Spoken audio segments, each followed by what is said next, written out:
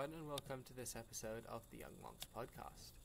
Today we are going to be talking about making a maze solver in Python, or more specifically we're going to be talking about making a program that finds the shortest path through a maze. So,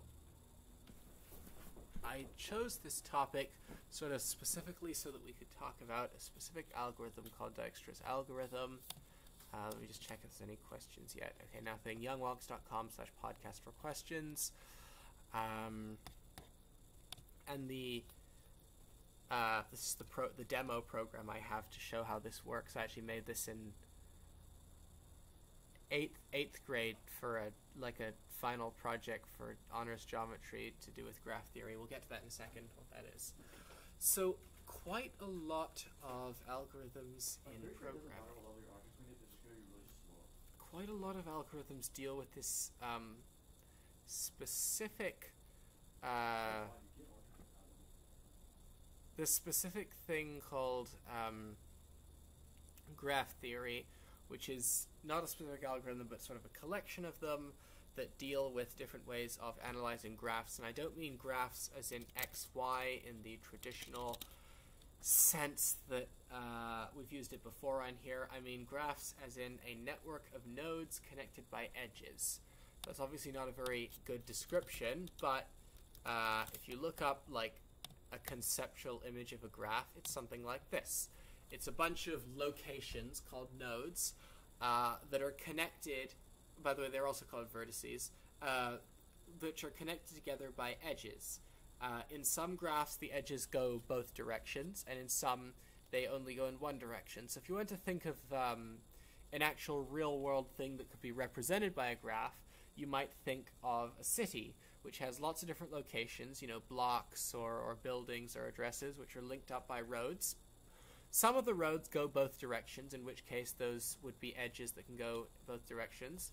And some of the roads are, one direction only, and those would be directional edges, like this. Now, the reason it's useful to turn problems into graph problems is that quite a lot of things can actually be represented this way. As I mentioned, you can turn like a map of a city or a country or something into a graph, and then use graph theory algorithms to solve problems like what is the shortest route from A to B. That's how things like Google Maps work. But you can also represent more abstract things as graphs. If you guys recall when we at some point talked about writing your own programming language, we built something called an abstract syntax tree. That's a tree which is sort of a specialized kind of graph, and it represents the actual syntactic structure of a program.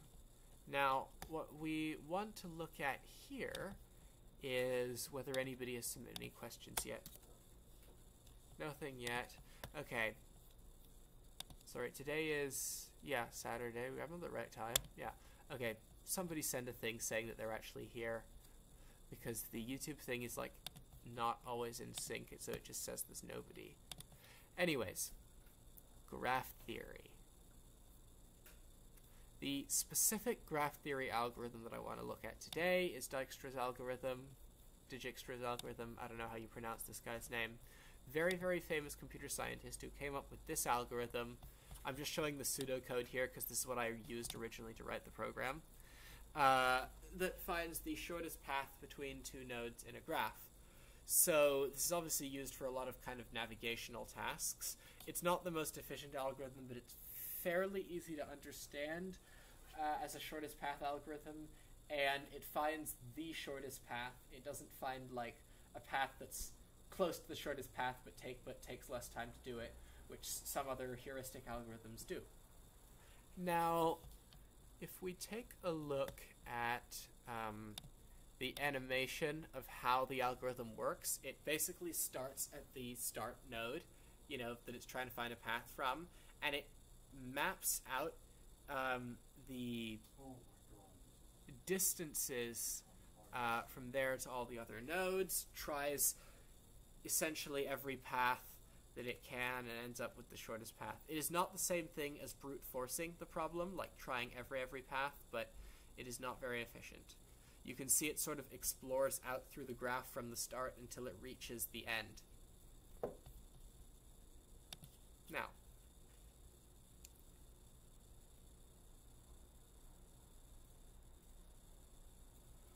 the way that I'm going to implement this, next thing we should talk about, though, is how do we apply graph theory to the concept of a maze? Well, this is actually quite easy to do.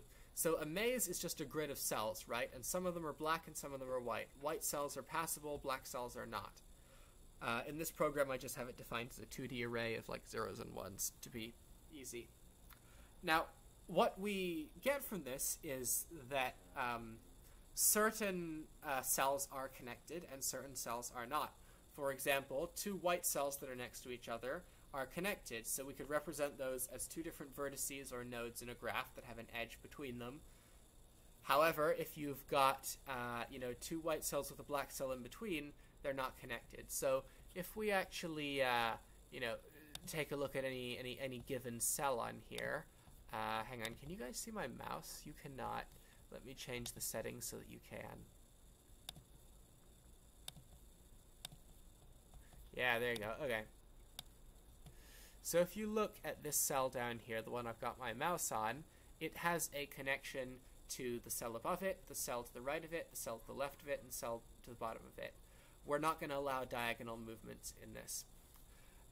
Now, if you look at this cell over here, the one that has a 12 on it that I'm moving my mouse over, it's connected to the cell below it, the cell to the right of it, the cell to the left of it, but not the cell on top of it, because that cell is blacked out, so it can't go there. So each cell you can look at and say which other cells it connects or does not connect to. And so you end up building up a graph. Now, you don't actually need to build a graph data structure in memory for your program to work like this. You can just store your maze as an array, and then every time the graph theory algorithm needs to know which nodes are connected to the current node, you just go to your array and take a look at the top, bottom, left, and right nodes around your node and check which ones are available to, pass through.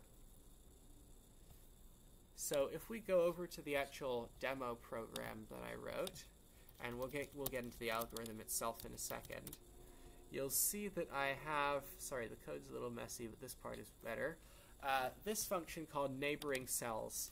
I called them cells here, not nodes, but it's the same thing, squares in the graph, that tells you which of the nodes around your node are considered neighbors. Neighbors are ones that are accessible. The black cells that you can't pass through I called roadblocks, and everything else I didn't really name. So you see, the way that this works is it just adds the coordinates of all above, below, left, and right cells to this array called neighbors, list, and then it goes through and removes the ones that are blocked off or go off the edge of the screen.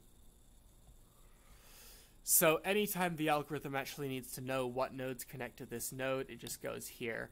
In this way, we avoid actually having to build a whole graph data structure in memory, which is a topic we can talk about in another episode about graph theory in general and how you represent graphs.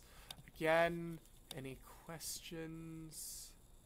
Did you start your classes in MIT? No, I start on Wednesday.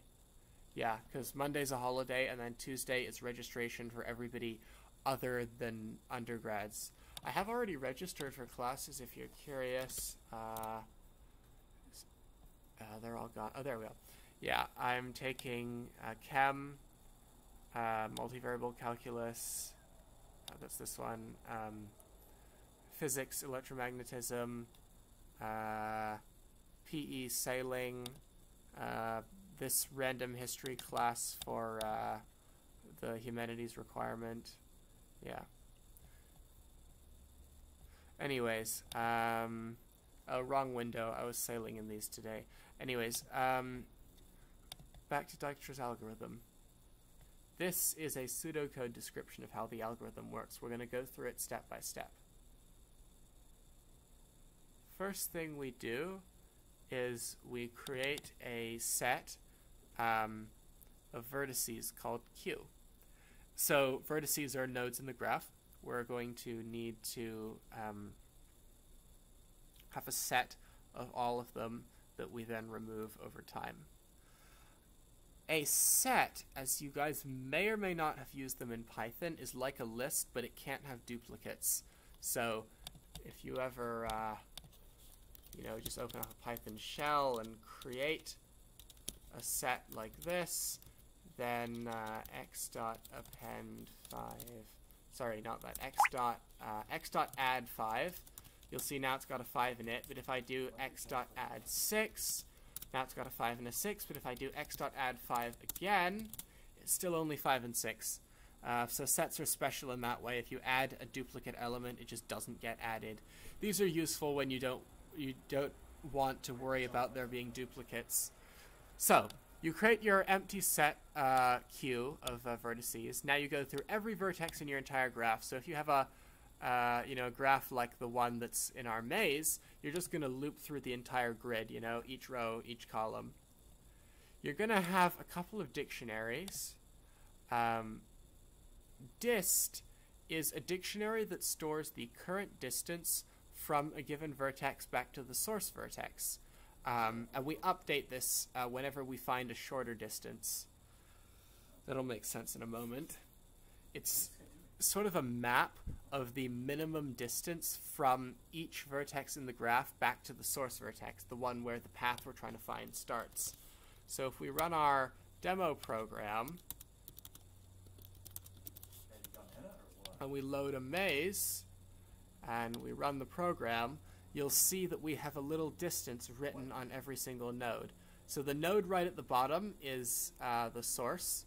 It's 0 because the distance from the source to the source is 0. The node right above it, the distance is 1. The node diagonal of it, the distance is 2, because to get there you have to go up and then across. And then, the node over here is a distance of 77, because the minimum number of steps you have to take to get from the bottom up to there is 77 steps. So, let's continue talking about this. Hang on, let me check if there are any more questions. Nothing. Alright, next thing you do, you've got your array called dist, you've got your dictionary called dist, where the keys are vertices in the graph, and the values are the distance from that vertex to the source. We start them all out with infinity as the distance because it's unknown. We also have a dictionary called prev, where the keys are vertices, and the values start out as undefined. The prev array is the previous node on the shortest path from the source to that vertex. So for example, if we looked at our little animation here, if we looked at this vertex over here, then the shortest path from that vertex back to the source, which is the one right at the bottom, is going to go through this vertex here. So that's the one that would be in prev. So for every vertex, you add the vertex to the set of vertices Q. Oh, and you set the distance in Q from the source to 0, because obviously the distance from vertex to itself is 0. Now, as long as the set Q is not empty, we're going to find the vertex in Q that has the minimum distance in the distance dictionary. So right at the start, that's just going to be any vertex, because they all just... Right at the start, that's going to be the source vertex, because the source vertex has distance 0, whereas all the other vertices have distance infinity. So we pick the source vertex as U. We take it out of Q because we're processing it. Now we're going to go through every neighbor of U that is still in Q.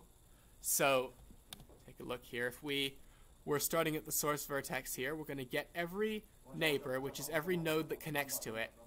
We're going to look at each one of them. And for each of those neighbors, we're going to calculate the distance from the source to vertex U plus the distance from vertex U to that neighbor of vertex U. Now, in our specific case here, the distances between two adjacent nodes is always just 1, because it's a grid. But sometimes you have graphs where the edges have different lengths. For example, if you are doing a map of streets, then some streets are longer or slower. But in our case, it's basically just going to be the distance from the source to you plus 1. Now, if that distance, if that sum is less than the distance from the source to v, which is the neighboring node, then set the new shortest distance to v to that distance, and then set prev v to u. So what we're doing here is we're looking at every single neighbor of our node that we're examining, and we're saying, you know, is there a shorter, does going through u get us to this node faster than however we were previously getting to this node? And if you keep doing this for every node, you eventually end up with the shortest paths to every node. Now, this gives you a map like this showing the distances, shortest distances from every node back to the source, or from the source back to any node. To actually find like the path between the vertices we want, we just run this much smaller algorithm. You create an empty sequence of nodes that's going to be your path. You start out with your target node. If prev of your target is defined, or it's the source, while it's defined, you just keep following prev back.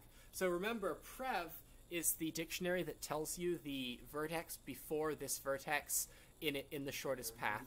So if you had any given shortest path from, say, the vertex at the bottom to the vertex at the top, then if you start at the vertex at the top and go to prev of the vertex at the top, it's going to take you down to here, down to here, down to here, down to here, down to here. You can follow prev of each successive node all the way back to the start. It's a little bit confusing because basically what you're doing is you're going to this dictionary prev, you're putting in your key, the current vertex, and you're getting a new vertex out. Then you're going, using that vertex, you're going back into prev, using that as a key, and getting another vertex out. And that ends up giving you a chain of vertices that is the shortest path from the end to the start. It's a little bit tricky to wrap your head around. I do actually recommend drawing out a small graph and kind of running this manually in your head with it. But if you sort of rigorously follow Wikipedia's pseudocode, you can implement the algorithm fairly easily to build something like this. I will show you the Python, the actual Python, but, you know, it's not particularly special. It's just a pretty standard implementation of this algorithm, no fancy tricks.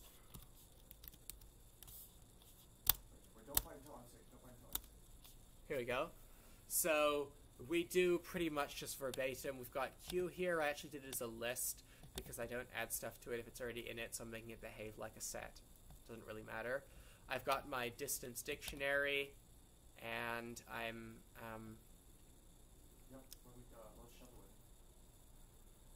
running through it, following the exact steps laid out in the pseudocode, building up this table of distances, and then we've got this part here that actually draws out the path that it finds. So if you run the program, you can load various mazes, and it will find the shortest path through them. That's all there is to it. This is a very brief introduction to Dijkstra's algorithm and graph theory. If these kinds of algorithms for finding like shortest paths and solving those kinds of problems interest you, please say, and we can talk about more graph theory stuff. How do you define infinity?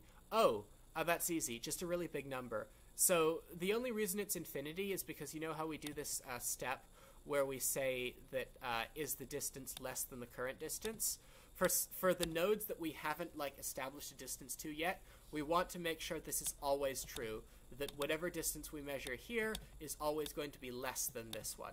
So we just initialize them to infinity, so I just put like 100,000 or a billion or something, just a big number. It doesn't really matter as long as it's always going to be larger than whatever number you're calculating here. Yeah. For floating point numbers, infinity is actually like a separate concept, but we're using integers here, I think, so it doesn't matter. thank you all for coming. Also, send messages in the question thing saying like when you would be interested, if you are, in doing a tour of MIT that is not like as bad video quality and audio quality as the one that I did on the podcast, because I could do that at some point if you want. All right. Thank you all for coming. See ya.